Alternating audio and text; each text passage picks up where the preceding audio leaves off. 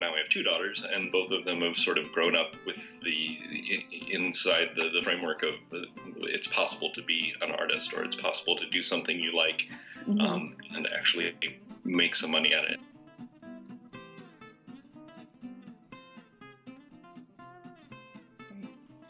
Hi everyone, welcome back to Vermont Craft Tours. I'm Sarah Scully, and today I'm joined by Chris Lann of Lann Designs out of Brattleboro, Vermont.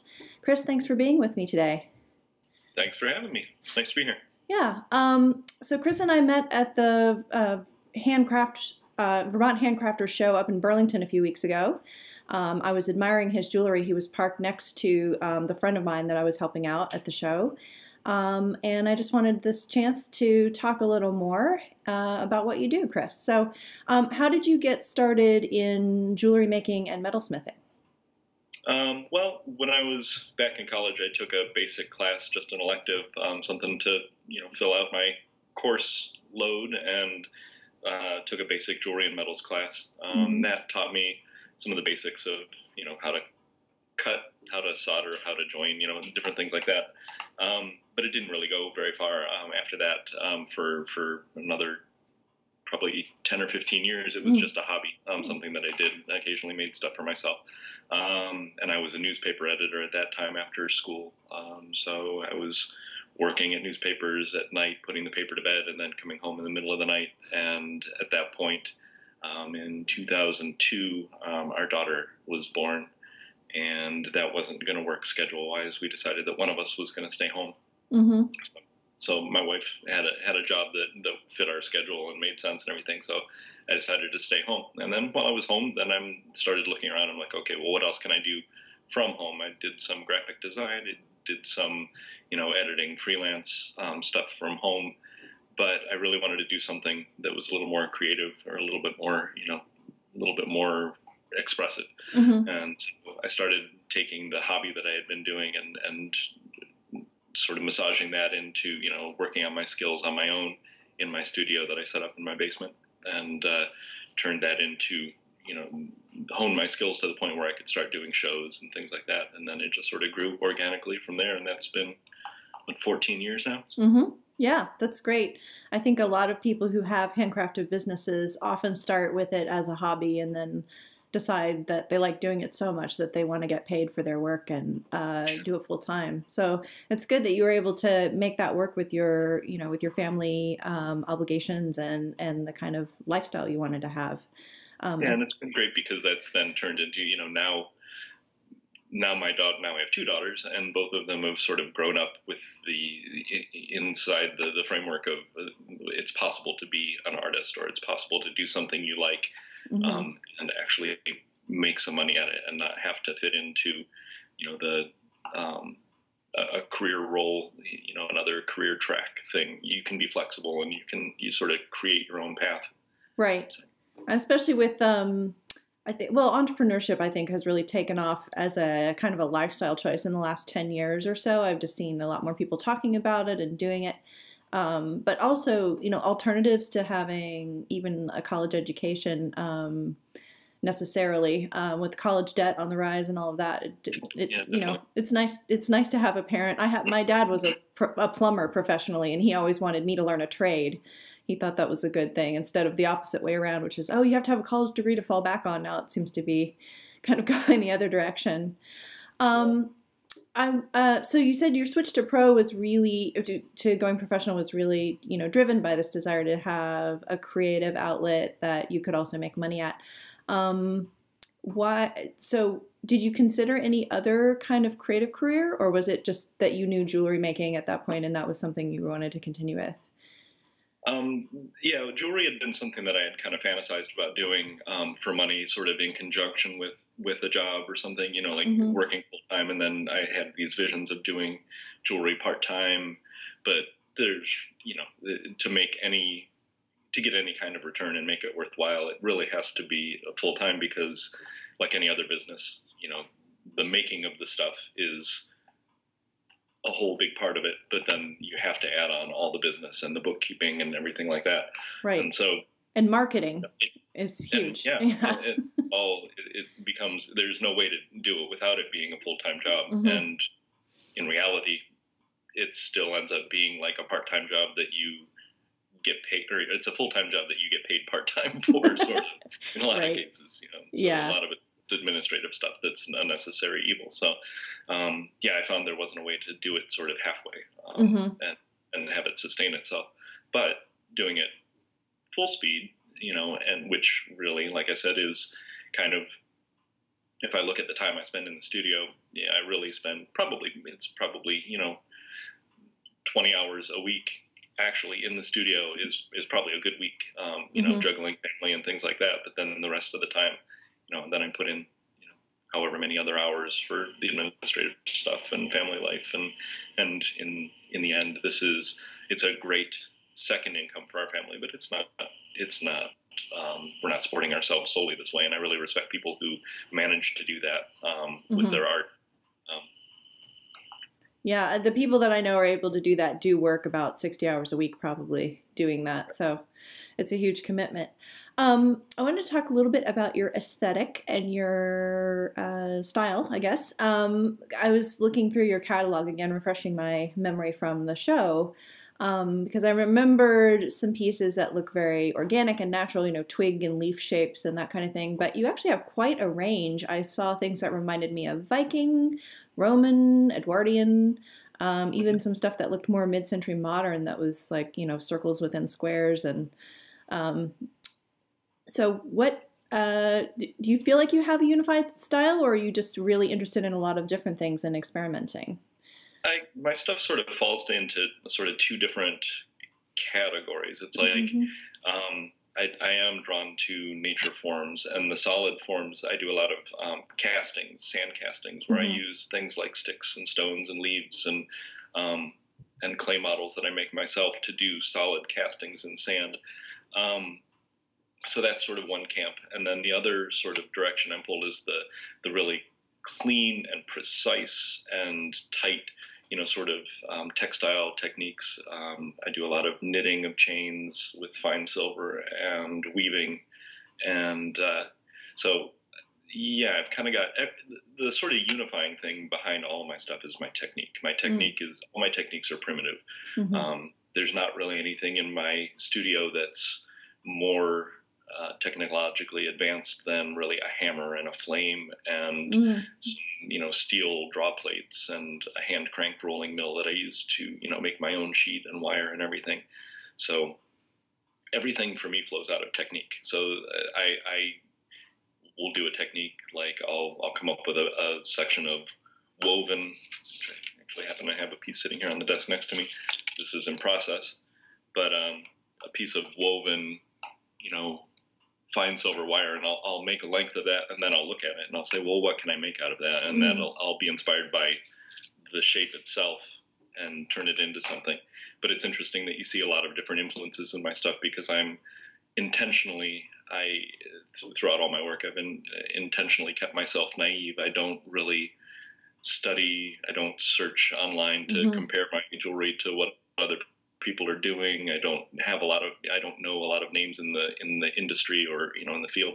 I have friends who are great jewelers and things like that, but I try to keep myself separate intentionally, so that everything that I design is really just as much from myself as it really can be. But like everybody else, it's like design influences come at us from all directions just in everyday life. So everything in the world is designed. So, you know, I take cues from architecture,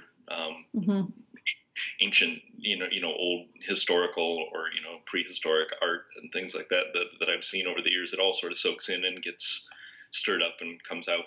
So. Right. That's fascinating. I really appreciate your ability to stay open like that and not lock yourself into a niche. I think it could be, I could see, I mean, with my knitting patterns, for example, I will sometimes make something and I'll go, oh, that was fun. I'll make 10, you know, and I could see how it might be tempting to do that, but keeping it fresh for yourself, and also really making sure that each piece that you make is truly unique for the person who buys it or commissions it. And that's not to say that I don't repeat designs. There are some designs that sort of rise to the surface as being, really successful. They touch a chord with people, and so I'll do things. And while each one's individually made, they might be all of a kind. Some of them might be nearly identical, where to the point where only I can tell the difference from one to the next. But and then others will be, each one will be a slightly different design. So I started out doing things one piece at a time and individually made. Everything was one of a kind, but I've since sort of relaxed that a little bit and gotten into just a flow of what do I want to make today? Well, I've made this before. I will make some more of that. Another big drive for me is because it's all about technique. It's like I am really serious about everything that I make. Like each piece of my jewelry is 100% made, handmade. So it's all smithed. Most of it is started out as scrap silver or gold or casting grain, which is little beads of silver that then everything gets melted down and turned into something else.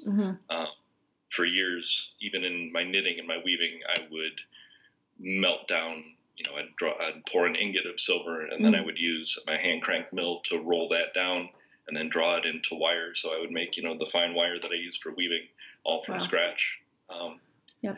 Gotten away from that a little bit these days. It's very labor intensive and hard to get paid for that kind of effort, but I still do make my wire in a lot of cases just because I need wire and I don't want to wait a week for, a shipment or something like that from a supplier in the Southwest or wherever it might come from. But all my clasps and chains and everything are all handmade, and that's a serious drive for me.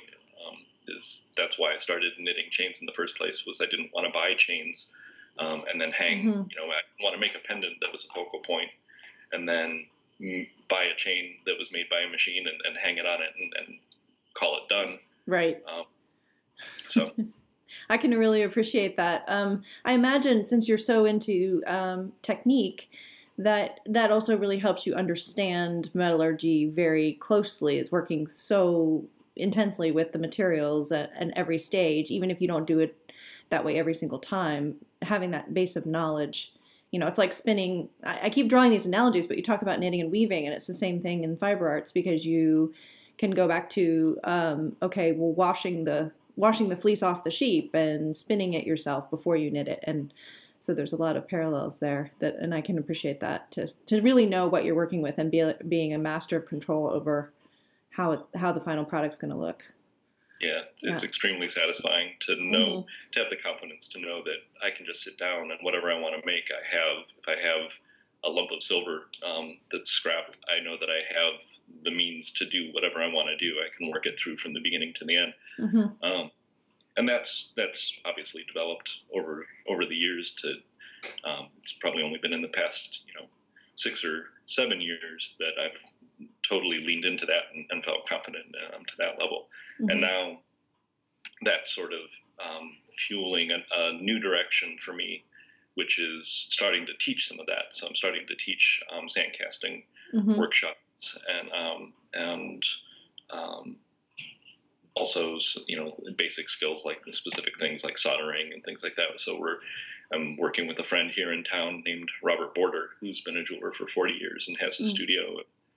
So we work out of his studio, and we have myself and a couple other people who are, sort of guest instructors who come and go through his studio, and we're trying to set that up as a thing. But it's nice to think that now, being self-taught, that now I have something actually that I can offer back. So that's great. Yeah, I saw the workshops on your site, so I wanted to ask you more about that. Looks like you have several programs planned for 2018. Do you want to tell our audience a little more about those classes? Sure. Yeah, like I said, the ones that I'll be directly involved with will be sand casting. That's one that I've done before. We started our series sort of last fall in an organized way, and now we're more organized for the spring. Sand casting it's a primitive technique. It just uses sand that has some clay and things in it to bind it and hold a shape, sort of like a sandcastle, if you think of that.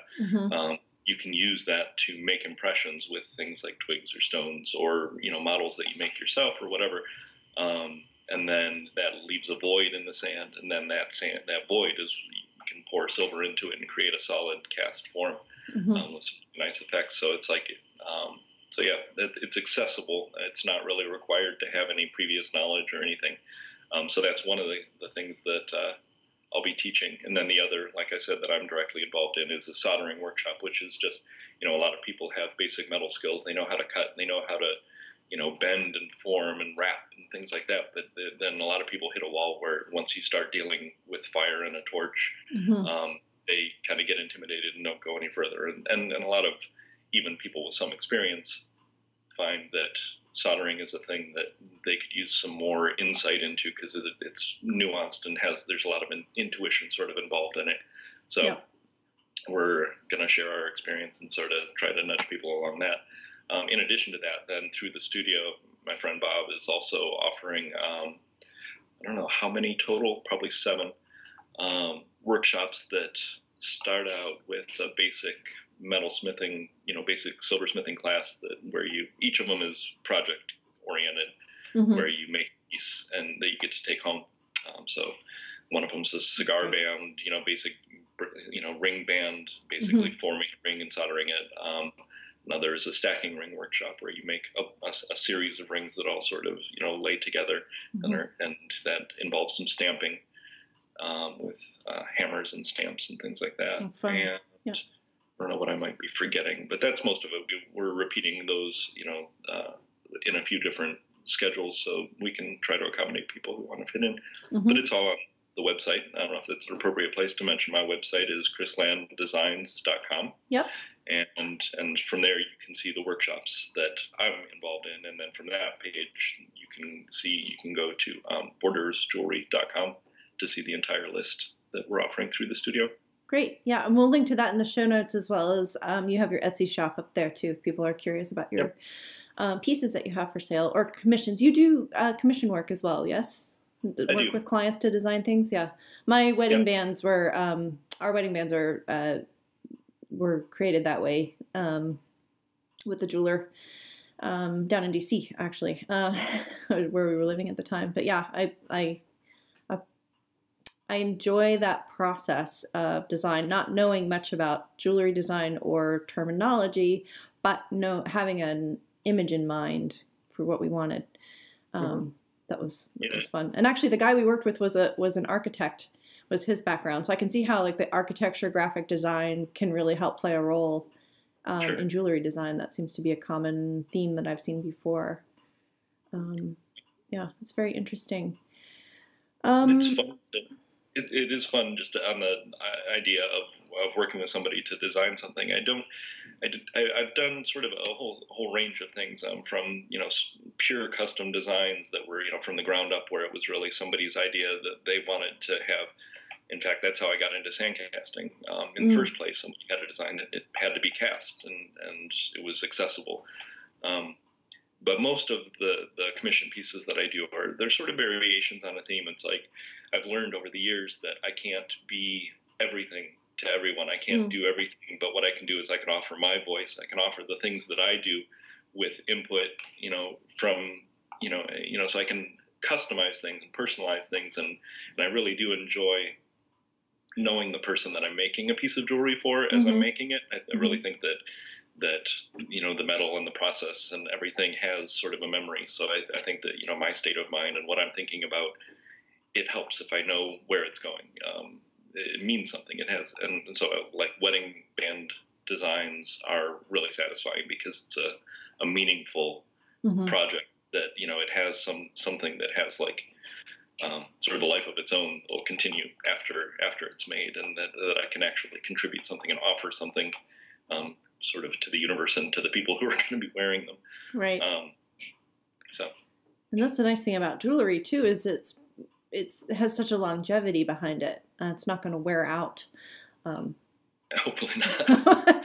So not just for the person, but also for them to, maybe pass down or something like that. Your legacy will live for a long time. Yeah, that's I love the fact. I was just talking to my friend Bob again, the jeweler. We have lots of esoteric conversations about jewelry, but we were talking about, sort of the archaeological aspect, what's the word, artifact value of something like jewelry that a lot of other, certainly pottery has that, but a lot of other things, right. Literally 2,000 years from now, somebody could dig up a piece of mine somewhere and see, what it looked like, and largely what it looked like when it was lost or whatever happened to it. So right. It's neat that things can survive. Yeah, that's very cool. My husband Rick and I have been watching Time Team. It's a British archaeology show that was largely run in the 90s. I think it ran for about 15 years. It's all available on YouTube. And it's fascinating because they will go into an old gravesite and start digging, and oftentimes even the bones are, eaten away, but they'll find sort of a shadow of a grave and then a brooch, and that's it. And that's all you know about that person is based on that brooch. Did it have stone set in it? Was it pretty simple? And that's the information that you have. So yeah, jewelry is very, it can tell you a lot, I think, about the person wearing it. It's just because of that whole aspect too. It's like, and where I'm at in my life and everything. It's like right now, a project that I've been thinking a lot about lately is making reliquaries. A lot of series of reliquaries or things like that. Which that's the whole purpose. It's like something that can just live on wherever it could be. I picture making a set for myself.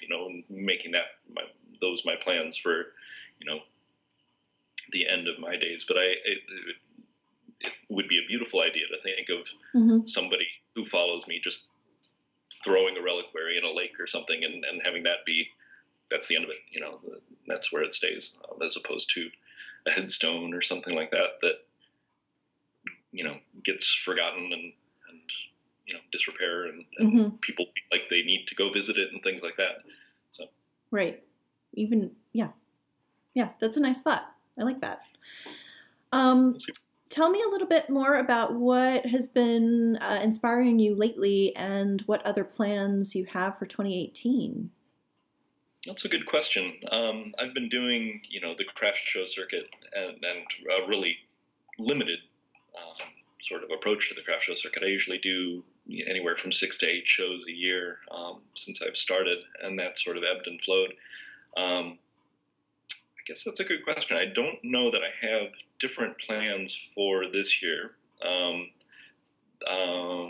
Yeah, I'll be doing a raft of shows again, probably in the same range. One thing I'm excited about is that's been growing, but it's not really new this year. But I'm a member of a group where I live here in Brattleboro called Brattleboro West Arts, and we're about membership ebbs and flows, but we're about 3 dozen people who all live within a few square miles. And so originally when the group was formed, like in 2009, I think it was all about sort of the idea of geography, and we're all bound together and we all have our studios here in this region. The group's now growing beyond that geography, and we're also including people from Brattleboro itself and things like that. But we're starting to get together and organize ourselves and do our own shows and things like that. We've had studio tours and that we've organized in the past and things like that. And we do an annual show at least once a year where a number of us get together and show in a sort of a gallery setting. So that's what's exciting for me is sort of getting deeper into this group of people who are friends and neighbors and really world-class artists in their own right. So just going deeper and getting better at what I'm doing and taking influence from other people in different media and different techniques and things like that. I was going to say, this group isn't all jewelers then, they're different forms. I'm one of, well, there are 2 jewelers. I'm the only one who's exclusively a jeweler. There's another jeweler who does really wonderful encaustic paintings, and there's another woman who's a glass bead artist who is, moving into jewelry as well. So it's like everybody's sort of, we're sort of cross-pollinating each other and learning different techniques. In fact, we get together sometimes, the 3 of us that I just mentioned, and just sort of play in a studio, one of our studios, and work on techniques or whatever we're working on at that time, but share insight. Oh, that's fun. I've had this same conversation with a couple of people I've interviewed so far, and it's that when you work alone, it can get kind of lonely, even for us introverts. Eventually, we would like to talk to somebody. So going to craft shows is nice because you can chat with your customers and get that positive feedback and, oh, I love your work. But you know, having an artist group to get that kind of positive reinforcement and new inspiration from has got to be really nice too. It really is. Yeah, and it's like I didn't know how much I wanted socialization until I was lucky enough to, when we bought our house in 2010, we moved into the middle of this, you know, geographical area with this, where this group was, you know, sort of getting up and running. And I didn't realize how much I wanted that, or how enriching and fulfilling that was. I thought, well, I make my stuff, I take it to the shows, I kind of become an extrovert for a weekend when I do a show. You know, I talk to people at the craft shows and get all that, like you said, all that feedback. It's really gratifying to talk to people, and I like to talk about technique, and it teaches me it helps to solidify what I do. In fact, to talk about it to people who either don't know anything about jewelry or do know something about jewelry, and then you know, we can talk about technique at the show and things like that. So yeah, it's nice to be social. Yeah, it's a good thing. Yeah. Kind of going back to something we were talking about before with inspiration, but also with learning techniques. So you said you're largely self-taught. How did that come about or evolve over time for you? Did you watch YouTube videos? Did you take more classes? Did you just play around until you figured it out? Or how did that work? The basic class that I took gave me a sort of a foundation where I could be making stuff. And then from there, excuse me, from that point, you know, where I could saw some sheet metal and I could you know, cold rivet something together or get a torch and do some soldering and things like that. It's like I could add a technique. Every year I tried to add a technique to what I was doing. So it's like at first when I started, I was just doing fabricated designs with materials that I bought, sheet and wire and things like that. Then I wanted to get some texture, so I thought, okay, well, I did some acid etching where I could do designs on the surfaces of the sheet metal and things like that. Then I added gemstone setting. I thought, okay, well, I got some sparkle, so I started, you know, experimenting with gemstones. And there's basically, you know, there's a very short list of, you know, 1 or 2 books that you could have in your library that could give you as a reference. You know, a way to approach all the different techniques. Because, like I said, everything's primitive. At some point, people sitting around a fire figured out how to do all this stuff in prehistory, really. Right. So it's nice to know that, you know, I can do that. I can recreate that sort of process.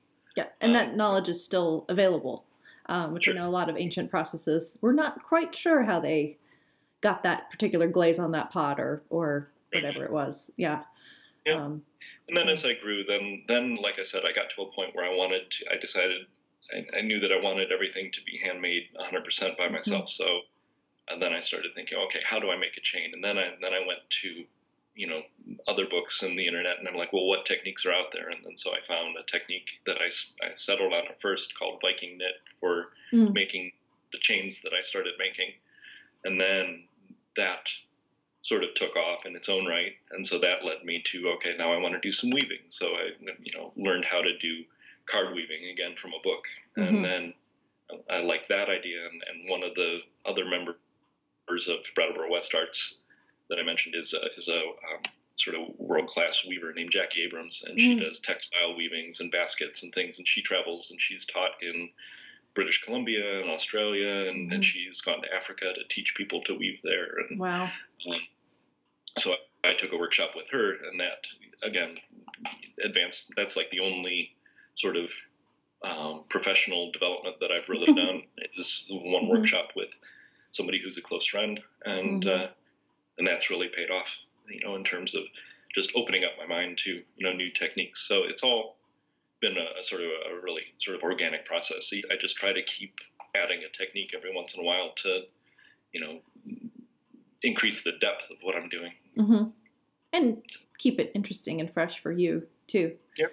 Yeah. And the same thing happens sort of naturally without any effort by working in my friend Bob's studio. You know, it's like it's all just influence. It's like he does, you know, stamping and things that I haven't done, but I get to watch him do it. And I'm like, yeah, there's sometimes when I think, yeah, there's a design I may do that I could see, okay, that would be a technique that, that I could use. And now because I have access to the tools, I can play with it. You know, I think that you can do it.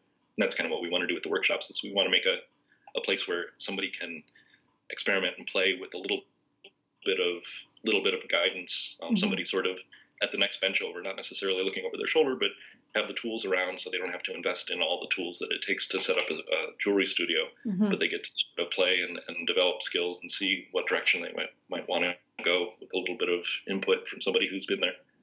Right. Yeah, that's very valuable. I'm wondering, I'm of course thinking about the craft tours I'm putting on and wondering if maybe we could have a jewelry one if there's enough interest. That would be a fun thing to work towards as a future offering. That would be great. Yeah, I'll have to check out what your tours are. I have to apologize. I know what I know of you from talking at the show, but I haven't had a chance. In the holiday season is what time of year we're in right now. Exactly. It's crazy. No, we booked this interview last minute too, so thanks for making time available. Yeah, right now I've got fiber, food, and beer are the 3 crafts that we're going to focus on for 2018. But I'm hoping to add more. I think people interested in pottery. I think that's something that we could do kind of in a day workshop. I think a basic jewelry making class would be fun for people. I have a friend who does glass blowing. And she does demonstrations and kind of guided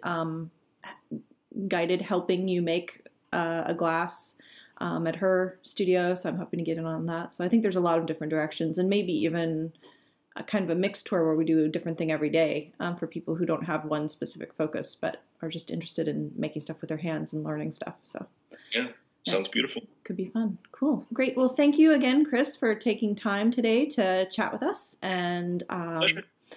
It was great to get to know you better, and thank you, audience, for joining us. We'll have all of the links to Chris's website and everywhere you can find his work online, and we'll be back next week with another interview, so join us then. Cheers!